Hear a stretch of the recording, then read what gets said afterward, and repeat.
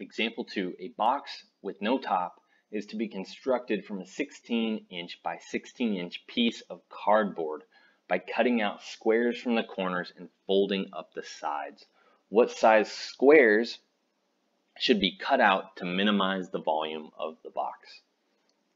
Let's see here. Let's go ahead and actually just start off with a 16-inch by 16-inch square box.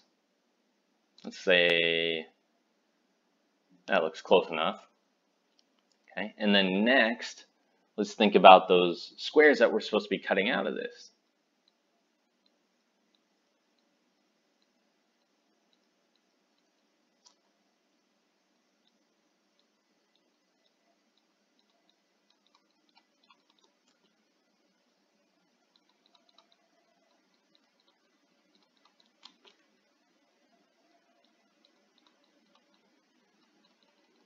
Now, don't forget this box here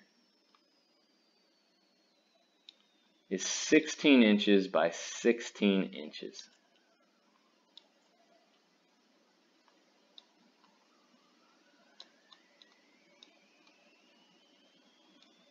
Okay. And these pieces that we cut out are square, meaning that each one of their side lengths are the same. So why don't we just call those side lengths x? But I do want you to pause for a second and just think about this. If we did cut out those squares, okay, and we folded this box, or folded this piece of cardboard, it would turn into a box, right? And the places where we'd be folding this would be along these cuts right here. So when you do go to fold it, this will be a side of the box. Okay. There we go. So now that we have all this, let's think about again what we're trying to do here. It says, what size squares should be cut out to maximize the volume of the box? So what we need to do is figure out how to write the volume of the box. We know that the volume of a box is usually the length times the width times the height. Okay. Well, let's start off with maybe thinking about how long this is going to be. This is how long it would be, right? And technically this would be how wide it would be here. Well, what are those two side lengths? And actually I should point out both those side lengths are going to be the same. Well, if you hadn't cut out the squares right, it would be 16 inches total.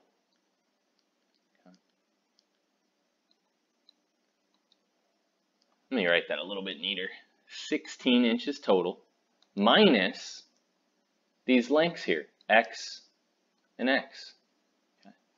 Or on this bottom side, x and x. If we take 16, take away those two x's, that'll give us the actual length of this box. So we get v equals, so 16 minus 2x times 16 minus 2x. The only thing we're missing here is the height. And let's think about what the height would actually look like. Well, again, if we were to think about folding here, well, then the height is just going to be these side lengths. It's going to be x. Okay. So I'm going to just multiply by x here. So now that we have our objective function, you might be thinking, well, what's our constraint going to be? Well, we actually don't have one, and we don't need one. Okay.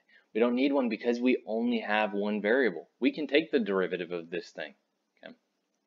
So let's go ahead and rewrite v a little bit here. If we were to expand this out, before differentiating, of course, if we were to expand this out, we'd get 256 minus, oh, and I don't want to forget my x here, 256x minus 64x squared plus 4x cubed.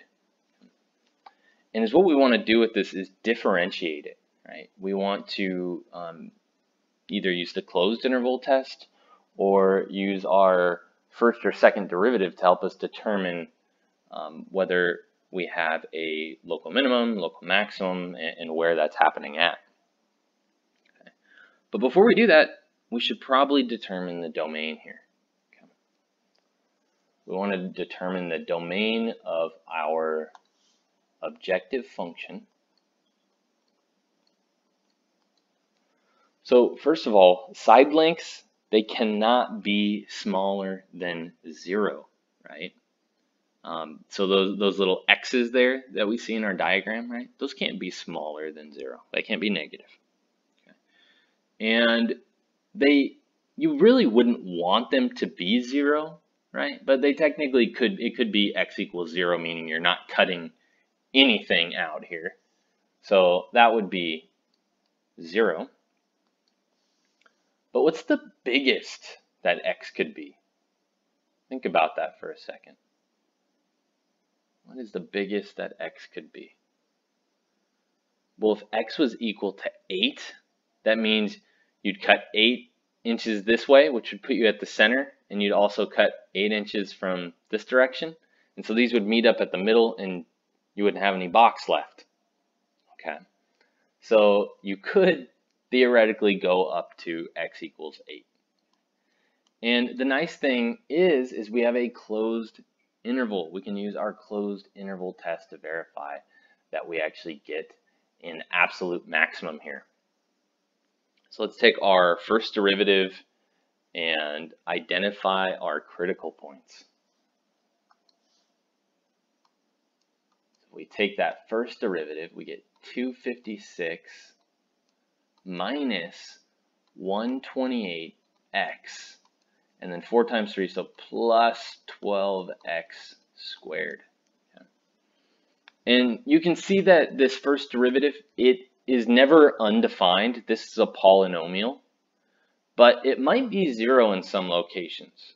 Let's see if we can figure out when this thing's equal to 0.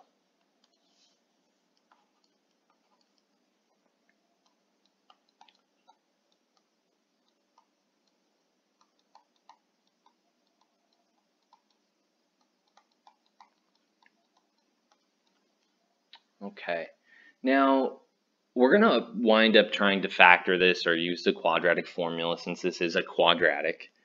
Let's start off by seeing if we can divide each side of the equation by anything. Looks like we can divide both sides of this equation by 4, and we're still left with whole numbers. Let's do that so we have smaller numbers to work with. So if we do that, this is going to wind up looking like, actually, I'm going to take one more step here first. I'm going to reorder this, but be thinking about what that number is. What's that number we're going to divide by? I just want to reorder this so that it's in the same order that we're used to seeing quadratic functions in.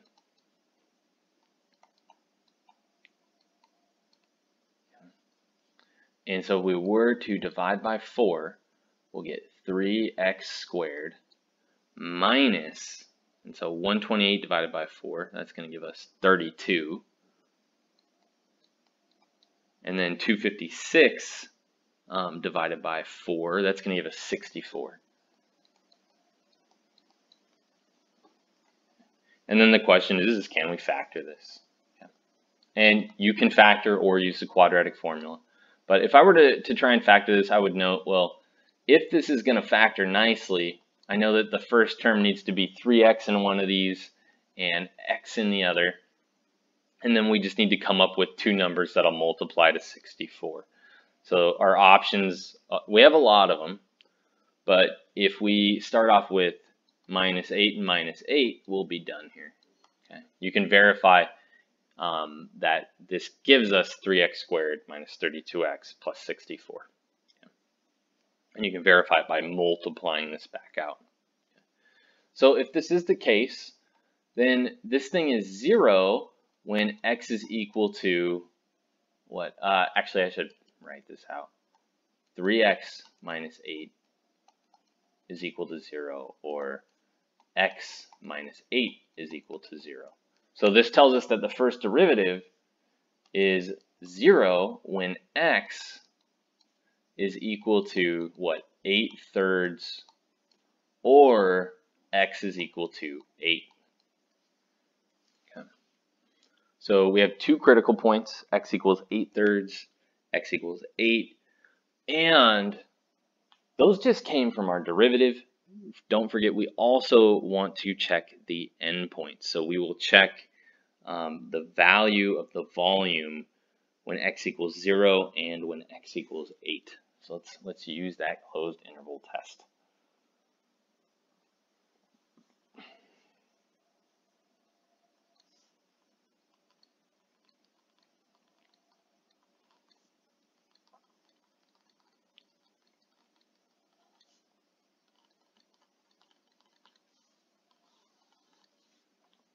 So the first thing we want to check is the endpoints.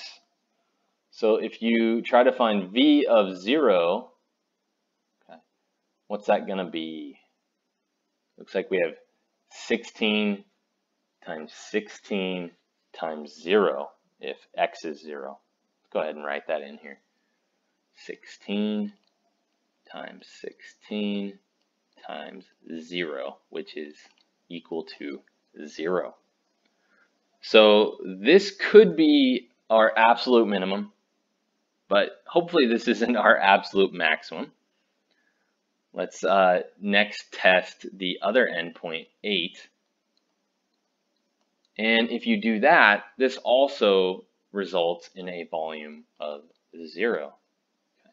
So chances are this absolute maximum that we're looking for is probably going to occur right here.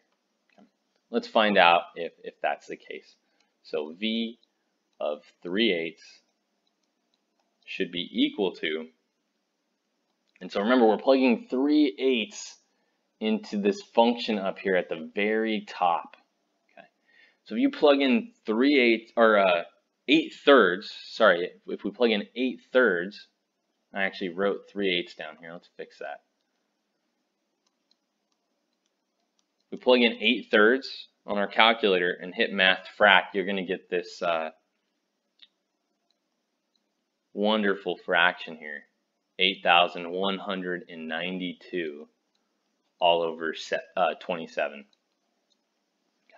So this is the biggest of these three, which means that this is the absolute maximum that we were looking for. Okay.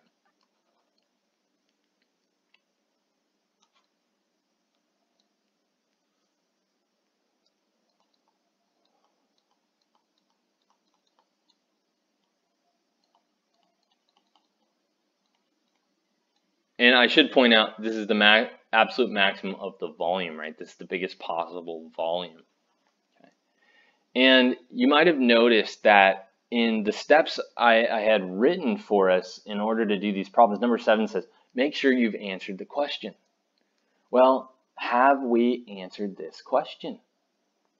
We were asked to find an absolute maximum, but we were actually asked what size squares should be cut out to maximize the volume of the box. So that means that these squares should be actually 8/3 by 8/3 inches. Okay.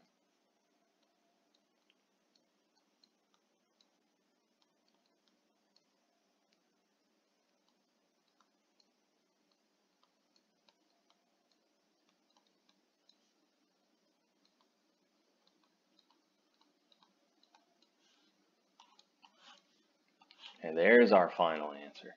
Okay. And again, if you wanted to write this down as a volume, this technically would have been inches cubed.